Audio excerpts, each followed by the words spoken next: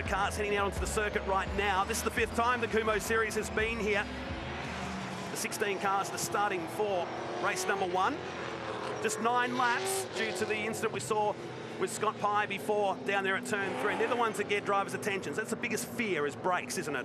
Certainly is. Obviously driving with Scotty this year, I was in the bunker when that happened, and yeah, he just said the brakes failed and went to the floor. So let's have a look at the starting grid here. We've got Taz Douglas and Joshua Smith did a great job to lock out the front row.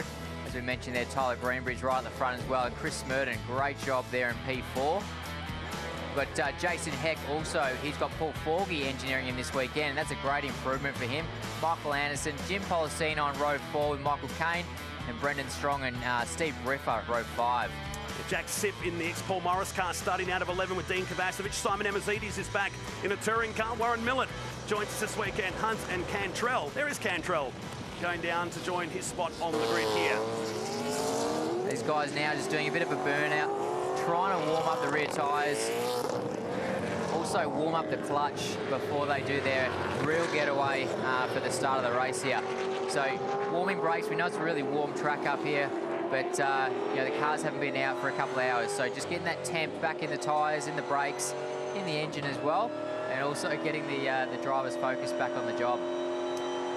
Air temperature's gone up 3 degrees since qualifying, but the wind is incredible at the moment. 52 k/h gust from the west at the moment, which is why we've got the crosswind. From our onboard cameras, including Tyler Greenbridge, the Image Racing Luramax and Edge sponsored number 13 Falcon, multi-time karting champion. Being quite aggressive on the accelerator and the brake, and that's the only way to get that temp in the carcass of the tyre. You can sort of slide across the track as much as you like, which does help, but the brake and getting temp in the brakes really sort of translate through the tyre. They're still not up to racing temperature, even in the first couple of corners, are they? And that's where, if you're confident on cold tyres, you can make up some big spots on that. Yeah, and that's where some of the experience comes in. So someone like Taz, we expect him, if he gets off the line well, those early laps when the tyres aren't quite up, he's going to try and bolt for it. Plus all these guys at Winton, where same suspects are in the top 3, headed by Taz Douglas. I like Josh Smith, he's coming along in leaps and bounds. Former karting champion, who's been mentored by 2004 Dunlop Series champ Andy Jones. That's a good category because we're seeing some names that may have sat out for a while. Gives them a chance to still race. You've got the Weekend Warriors, which is great to have out there, but you've got young guys trying to now get a spot in the Development Series, which is hard work. Absolutely. Justin Rougier was a prime example of that. You know, he won the championship in a car that I actually drove myself to a Dunlop Series championship. And, you know, he'd love to get himself back into a seat in Dunlop Series or, you know, beyond that as well. So it's a great feeder ground for potential stars. Seen Liam McAdam and Alex Rullo move on. They were 1st and 2nd in last year's championship. This is Michael Anderson, the Kenwood Homes Falcon, car number 11. Looking down the racetrack cars dating back to 1998. We even had next Dick Johnson, John Bow, Shell Helix Falcon in the field. At Winton, we're great to have Andy Cantrell, who'll start on the back row with Hunt in car number 4. Okay, so now the guys will either have a line locker or something like that to try and hold the brakes on.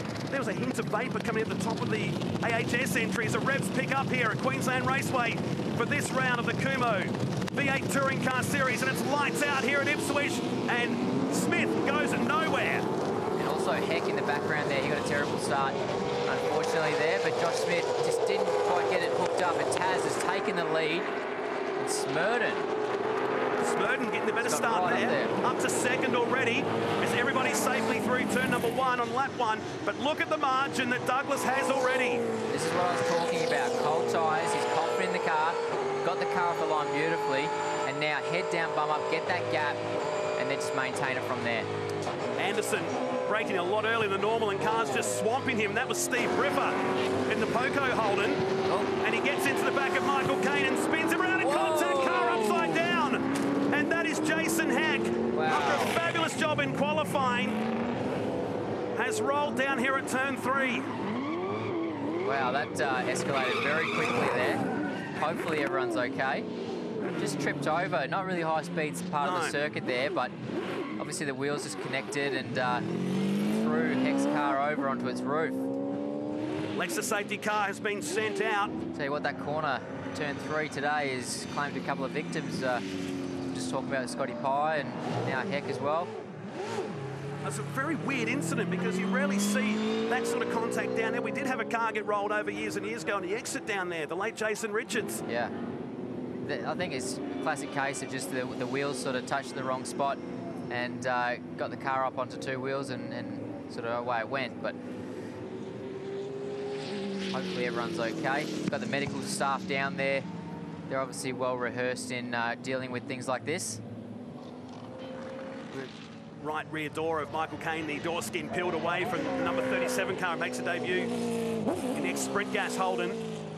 Heading back into the lane here, so the safety car comes out. It will be a time certain finish. Had been shortened anyway due to the Scott Pye incident earlier. Be interesting to see a replay of that and just see how it sort of unfolded, and there's quite a bit of damage on that car as well.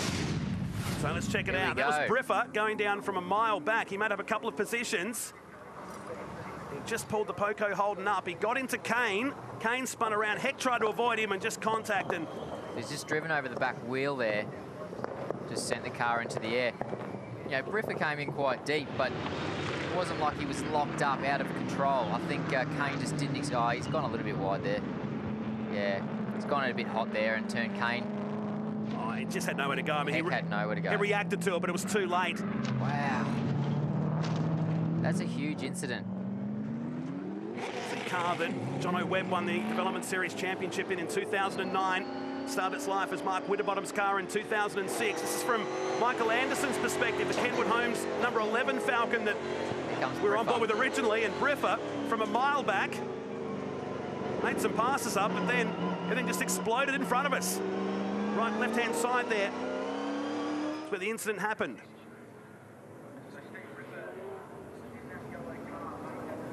Oh. Wow. Just shows you how quickly things can turn on their head. What got me is how quickly everything just peeled away from the car. More replays happening. So that's Briffa, the red and yellow. Number 8 Holden. Just a gentle bump on the 37. He was spinning around, and heck, there's nothing you can do in that situation, can you? No, I mean, it's a classic case down there of somebody trying to be a little bit, taking a little bit too much liberty on the way in. And turn Caine around, and you know, Heck just had nowhere to go. And like I said, his front wheel has just ridden over the back wheel of Caine and put the car on its side. Also saw Jack Sipp getting turned around too in the Unichip Holden. It's a new car for him. Another one out of the Paul Morris stable. There is Caine's Sprint Gas car, the 37 machine. I think we'll be lucky to get this going again. Work going here to Dean Kovacevic's car. They were hoping for a pretty quiet race, all these guys, but their work cut out later today. These laps do count behind the Lexus safety car. I think this is going to be quite a lengthy safety car period. We've just got the ambos going out now just to make sure everything's okay. Bit of loose bodywork there. Wrecked this car. And there is Heck, just explaining to the officials what's happened down here. What a shame. He had a very strong qualifying run. It's a home round for him.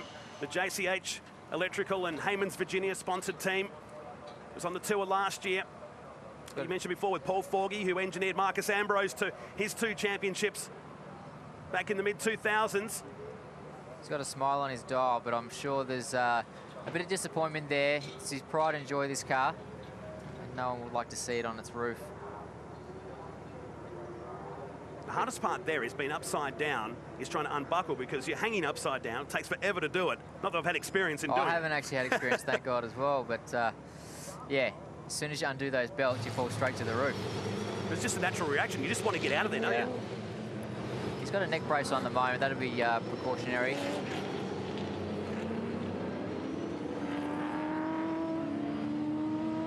So, car's just going past behind the back of the Lexus safety car right now. Douglas, this is good news for the rest of the field, because he was starting to stretch away, even though it was the first flying lap.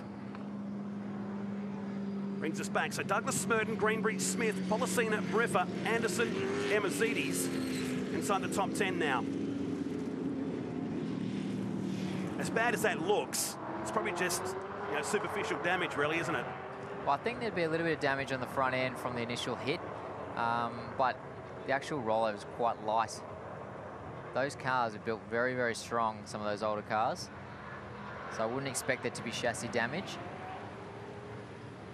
Now, hard-working crew here at Queensland Raceway, man, they've had their work cut out in the past couple of hours, and the hardest thing now is to actually get the car back on its wheels and try and get it onto the back of the tilt tray without doing more damage. Another replay here. Griffer, the yellow and red car, has come down the inside of Kane, turned him around, and Heck has had nowhere to go. Look at that. So it must have been contact with Kovacevic and Sip. And Kovacevic ran into another car that stopped. I think that was Kane when he eventually did pull it up. So multiple cars involved in this incident at turn 3. You really couldn't have been any unluckier there. I think you'll find a lot of suspension be quite damaged on that car. On board again, you see Briffa come down the right-hand side. Quite aggressive move there. On coldish tyres too. Isn't it amazing? The one that causes the incident gets away with it. More often than not that happens. Look, I mean, if Heck hadn't have tipped it over there, it would have been quite a light sort of contact for everybody, but yeah, on that second look, there's a lot of damage to the right front of the car. Luckily today, they'll have a bit of time to fix overnight before the 2 races here tomorrow, the Coates Ipswich Super Sprint. Brendan Strong just sat back there and watched it all unfold. He was in the box seat and got away without any damage to the ex-McConville Lansvale car from 2001. Just avoiding all the bits and pieces and side skirts that have been left on the track. We roll behind the Lexus safety car, heading towards a time-certain finish in a couple of minutes' time. So I think some of these guys like Smurden, you know, he made a great start. He'd be probably happy for the race to finish under these circumstances. You know, probably would have come under a bit of pressure there from Greenbury as the race went on. Just seeing now my team here, DJR Team Penske, pulling the engine out of that car, checking out the damage. Let's hope there's not too much damage and Scott can get back out there at least to get back in the race this afternoon. Quite a lot of crumple zone of these cars, so if they do have an impact, a lot of it's bolt-off, bolt-on sort of parts. Some of these older cars though, the chassis rail will actually go right to the front bumper, so if they do have an impact like that, it can really damage the car quite a lot. We must point that out because these cars are the older spec now. What we saw just then of Scott Pye's car was the car of the future chassis. Totally different to what you see right now in the Kumho Tyre V8 Touring Car Series. So these guys, I'd imagine, all have their cool suit on. Pretty hot conditions out here today, even though it's a shorter race. To be sitting in, it's like an oven, effectively. You know, have that cool suit definitely makes your job a lot easier. Very limited airflow at the best of times, and even less at these kind of speeds. Yeah, especially when they're going very slowly like this. It's a shame. I thought we were going to have a bit of a race there, but it's taking their time to just observe what's happened to this car, and here they go. They're going to try and roll it over and get it back on its wheels without doing any more damage. It's not going to sound... It's not going to sound good. Gentle. Yeah. A bit more work to do now with the rear of the car. How much else you can really do? No, that's right. There's not much they can do. So this is the final lap. He'll finish behind the Lexus safety car. So Taz Douglas will continue his winning streak. Chris Smurden will get his best result of the season in the Irwin Tools Falcon, and Tyler Greenbury will be in a good spot for tomorrow's race. Just shows you how important it is to qualify at the front and get these cars, which are very difficult to get off the line. You know, get the car moving off the line and get a good start. That really set up Smurden's race, didn't it? No, you're right. The fans loving it here today. Lots of kids. They're out here for School Kid Friday yesterday and waving their Coates Tyre flags in the gusty wind that we've got here today. But great day to be at the races, especially from down south where we've been freezing in Antarctic-like conditions. It's unbelievable, the weather up here. 29 degrees. I had a look at the weather back home in Melbourne. It was 12 degrees today with rain. So I know where I'd rather be. Yep. We're trying to get these legs from Melbourne. They haven't seen sun since February. A little bit of a suntan before I head home. I know that feeling. Well, the race is going to finish under safety car. Let's check out the results of the shortened race number 1 of the Kumho Tyre Australian V8 Touring Car Series here at Queensland Raceway. Taz Douglas from Chris Smurden, Tyler Greenbury, Josh Smith in 4th, then Policina Anderson, Emma Zedis in 7th, Millet in 8th, Andy Cantrell gets a 9th, and Shane Hunt completing the 10. Sid, Strong, Briffa and Kovacevic. These guys a bit of work to do, including Kane and Heck, you see on screen right now. Lucky to escape that one in car number 5.